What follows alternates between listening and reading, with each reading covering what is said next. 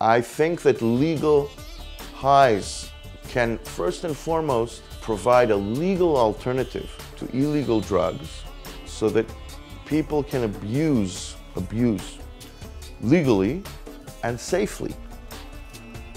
And this is really funny because, you know, the authorities want to say, no, there's no such thing as using legally. There's no such thing. If you use, it's illegal, we're going to put you in jail and you're going to suffer. And a lot of people that use drugs, they're like, but don't I suffer enough? I use drugs because my life is shit. So what is your answer to make it even more shit?